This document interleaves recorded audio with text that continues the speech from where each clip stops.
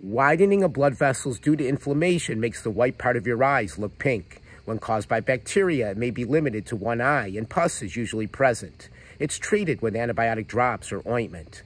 Eyes infected by viruses do not have pus, involve both eyes, and get better on their own within 5 to 7 days, while pink eye from allergies may keep coming and going.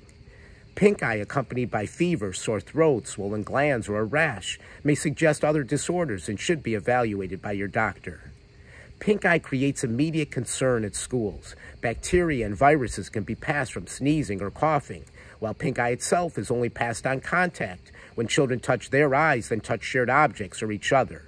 It is not passed in the air, and I've never seen eyeballs rolling across the room. However, caution is prudent, especially with younger children.